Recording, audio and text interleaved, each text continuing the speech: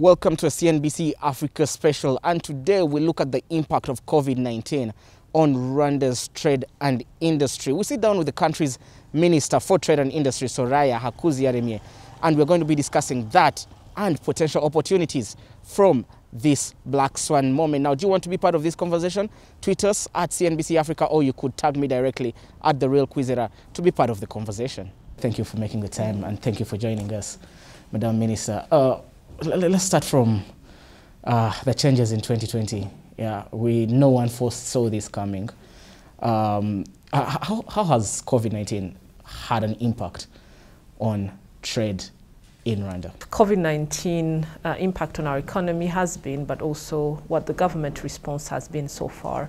But before maybe dwelling into the impact on industry and trade in Rwanda, I would first maybe speak about the impact of the pandemic globally. What we've seen so far is really a completely new, I would say, experience new crisis, as it was, and it still is a result of a global pandemic. And it's also, one situation where we had shocks both on the supply side and on the demand side. And then the combination of both is really unprecedented. When we look at, what the responses from governments across the world have been in imposing total lockdowns in most countries, shutting down economies at the same time, banning international travels, and then in the same time really fighting a pandemic that sort of was across all countries. This is unprecedented, and the economic crisis that we're seeing now, but also the social impact is something that's very complex to navigate. Coming to Rwanda specifically, of course, our industrial sector was affected, especially during the lockdown period, which was from 21st of March to 4th of May. However, we had seen really a robust growth in our manufacturing sector up until March, and of course April was really a month where all activities apart from food processing was put to a halt. However, when we see the growth we've seen in the industrial sector, is about 12% from January to July compared to last year. However, that growth is a bit lower than the growth we had seen in previous years. Like last year, the industrial sector at the same period was growing at 17%. Yeah, Minister, just there to intervene a little bit there. 17% last year, 12% growth this year, 5% decline. Understandable. Where do you think Rwanda as a country should have been had we not had this Black Swan moment? So if we look at our forecast for GDP growth overall across all sectors, we were really projecting to even reach at 10%. Last year we had a 9.4% GDP growth. However, this year, as you've seen, really the forecast is only at 2% by World Bank. So we're hoping that this second half of the year of 2020, we can sort of recover what we've lost across all sectors in our economy. As far as, if I come back to manufacturing sector, the fact that since May we see really the recovery being steadfast. However, there are some sectors that still have to recover quickly, being construction, mining, and also energy sector. For instance, we had seen that the first half of 2019, construction had managed to grow at 36%. I don't think we will reach that anytime soon. However, we see a 2.5% growth from January to July. Secondly, the decline in mining, one due to lower volumes, but also some of the minerals prices that had gone down. Although thanks to gold, we see that sector is picking up as well, but not at the level that we would have wished. If I look at the trade sector itself, of course, what has seen an impact is one, our export, as most of our export markets were closing at the same time as ours. Second, the demand has not fully picked up, but I think we can talk more about where we see our exports going in the near future as well. We have that 5% fall off from last year, still a 12% growth there. But if I may ask, Rwanda as a government, you had to react, right, initially, and then from that have to be proactive in order to tackle these challenges.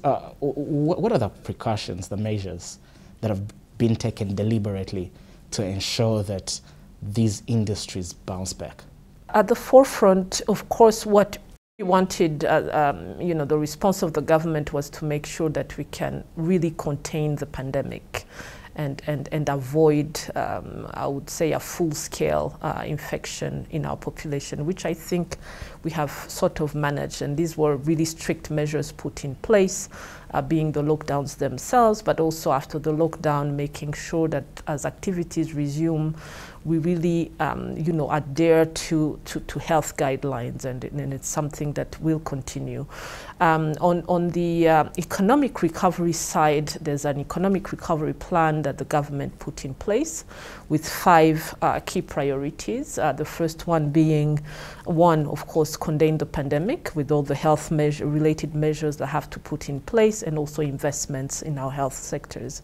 The second priority was really to mitigate the impact of COVID-19 on households with a scale of social protection measures. And third, making sure that we can really be self-sufficient, especially in the food sector. We were lucky enough that our agricultural sector was not as impacted by the COVID-19, and it's also a sector that the government had invested heavily in, so that we really make sure that we have food security.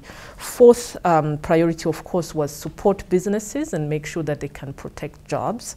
And the last one is, a coordinated cross-sectoral response to really restart and boost economic activity, which includes, of course, the Economic Recovery Fund that all sectors are eligible for, with subsidized loans for working capital, but also measures that have been put in place in our banking sector to make sure that our private sector has access and can restructure their ongoing loans, and have also moratorium to give them sort of a breathing room to kickstart their activities. Minister, I just want to start with the last point, which is the Economic Recovery Fund that was set aside. If we just bypass the people who are eligible to it as well, its expected impact, right? One sees this as, when we look back at previous crises in history, 2008.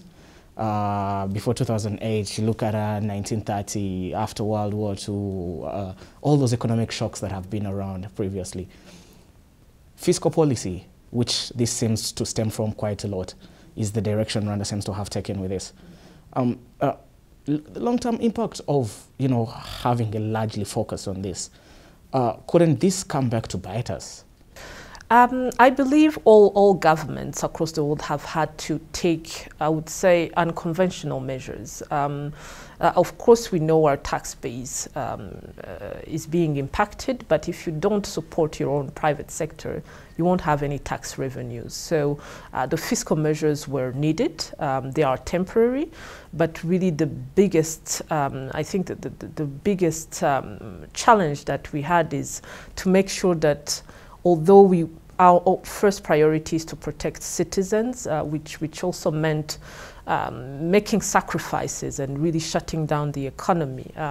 Although it's still a small economy, developing economy, and we knew the impact would be huge. However, these mitigating measures, be it in tax moratorium, in also waiving taxes, especially for the hospitality sector, this is something that the sector need to sort of make sure that they can mitigate the impact, not close totally.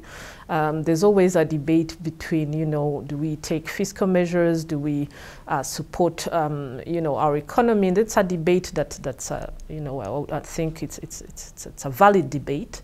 However, the argument we always put forward is if we don't have businesses functioning, what tax are we going to have? So that's the balance we've had to make. But I think through ongoing dialogue between government and private sector, we've really come to a sort of compromise, and we look at how also each sector is recovering and adapting the measures according.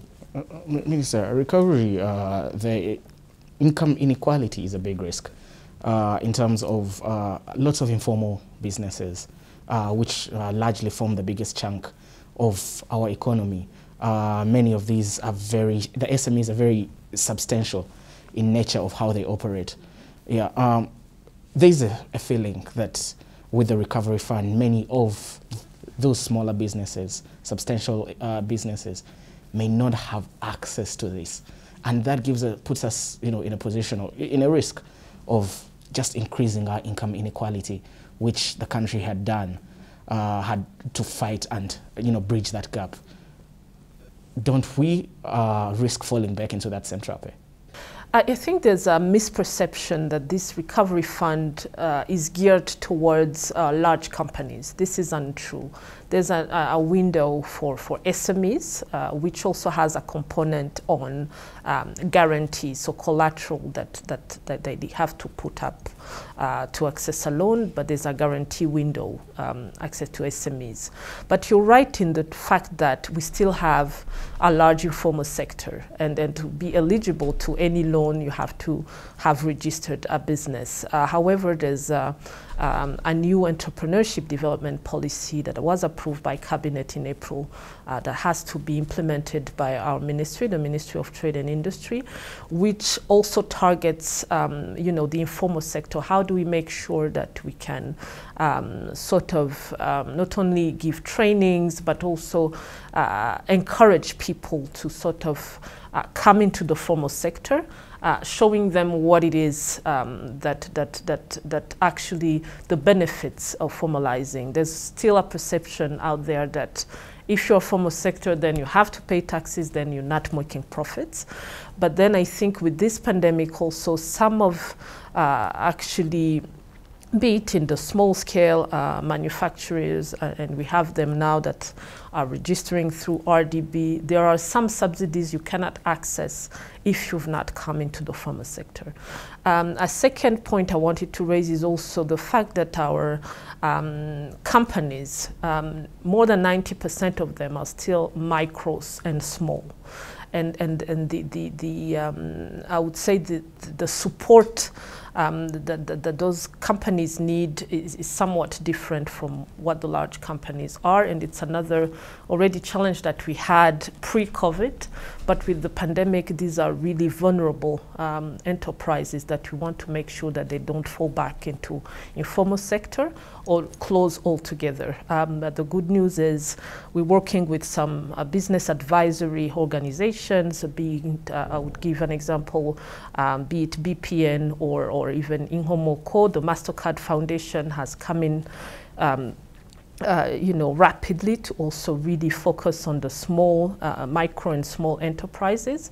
And I think through also that partnership, we are making sure that, the small and micro enterprises get also the support that they need currently. Minister, earlier you talked about agriculture, and agriculture was key to the deficit in the balance of trade position of the country in the past.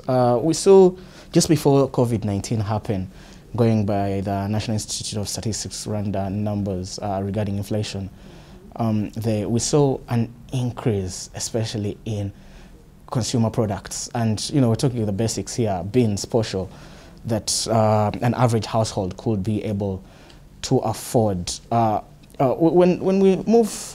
When we went into the COVID-19 pandemic, there was also a gradual increase in that.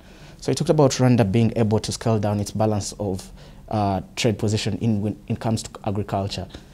How has it done that, and when should we expect that to be reflective of possibly National Institute of Statistics Rwanda numbers?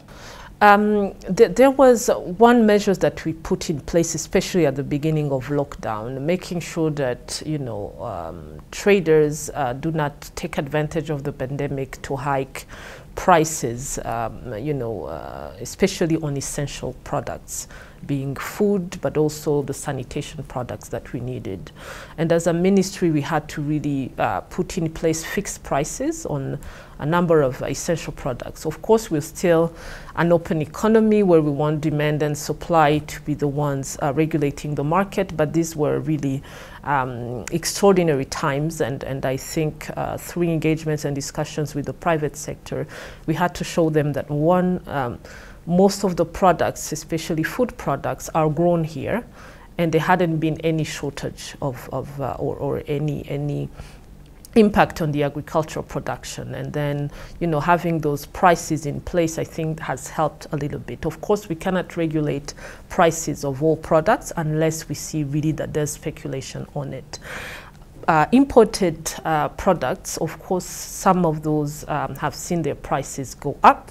As one, there's you know, transport cost that comes into it, and with delays across land borders, that had an impact. Second, the fact that some of the countries we were importing, being capital goods in, or even some of the essential products we need, if we look at medical supplies, for instance, medicines, but also some of the sanitation products which we have not yet been able to produce enough locally.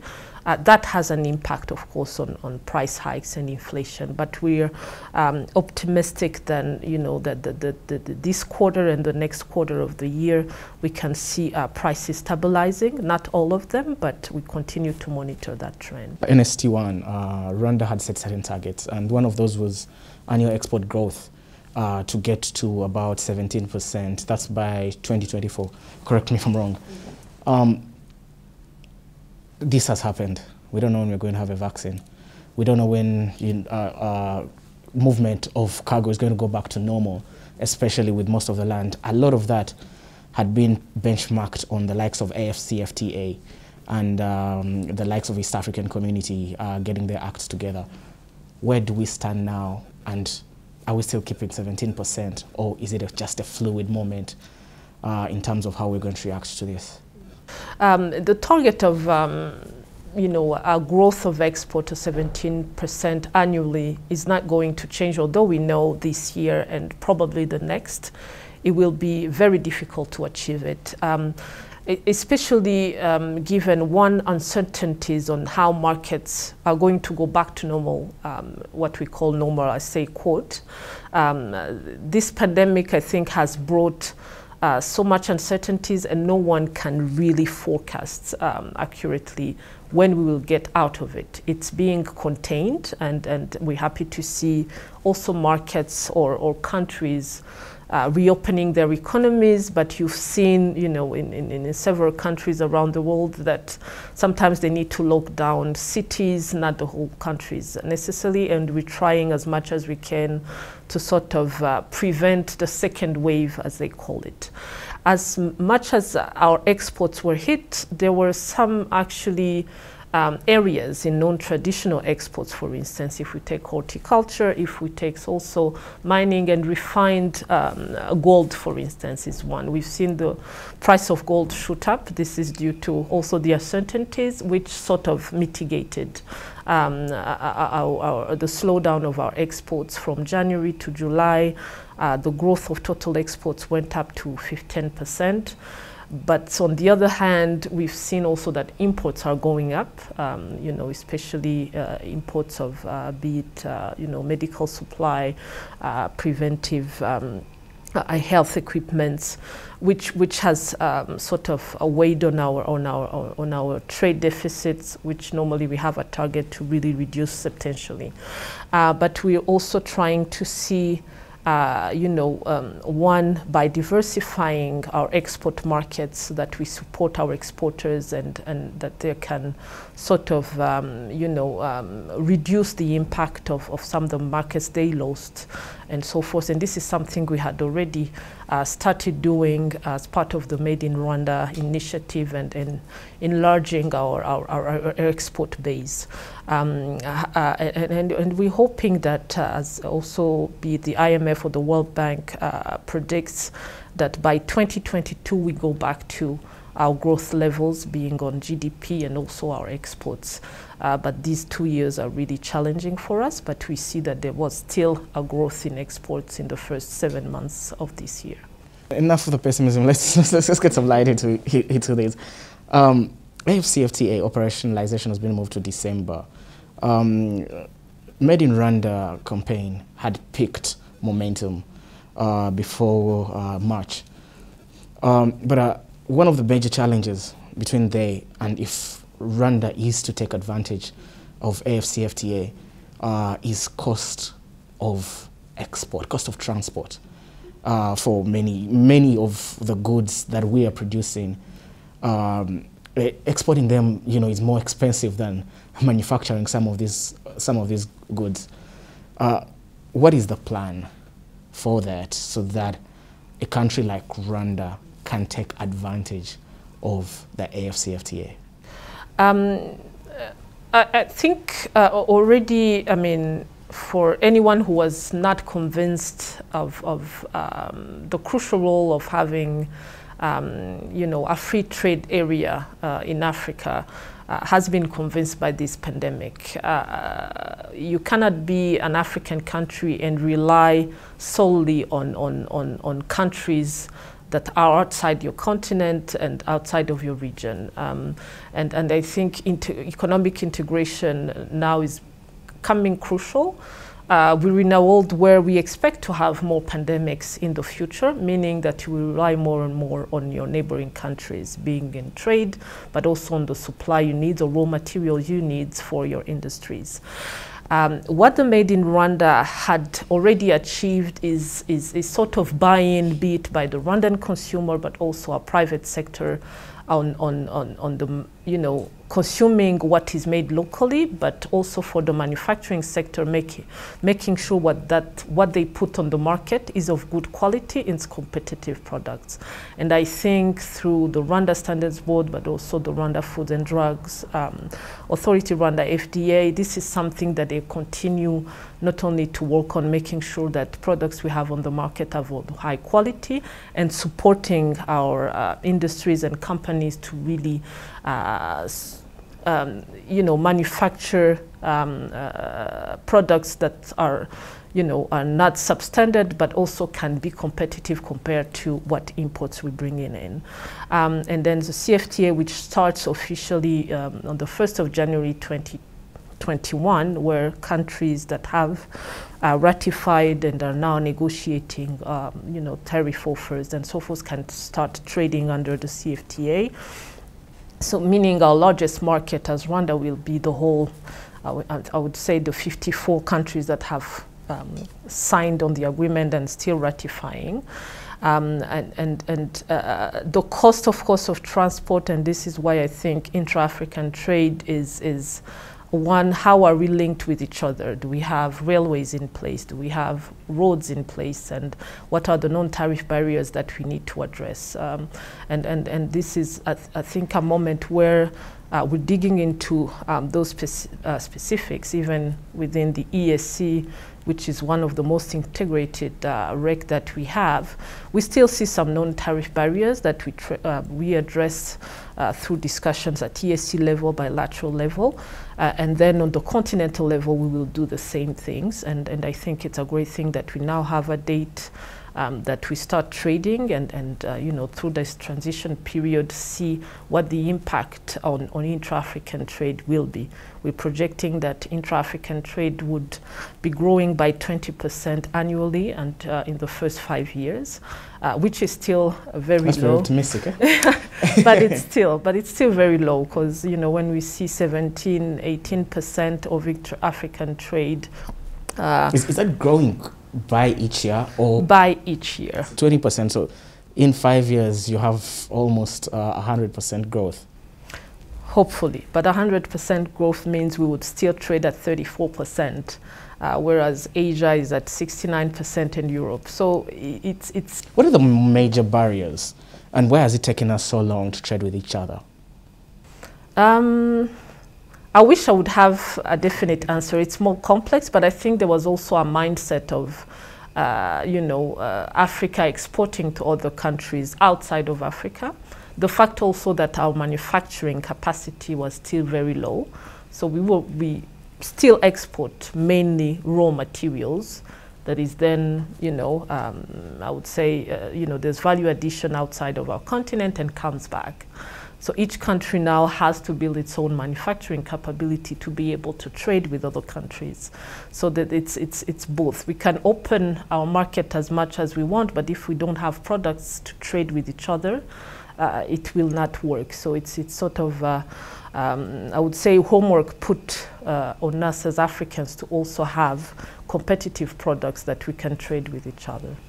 If we are to bounce back, and if you'd give advice to someone out there who wants to set up a business, who may have some cash stashed away or gold reserved somewhere, and they want to invest in Rwanda, what industries do you think would be most attractive at this time?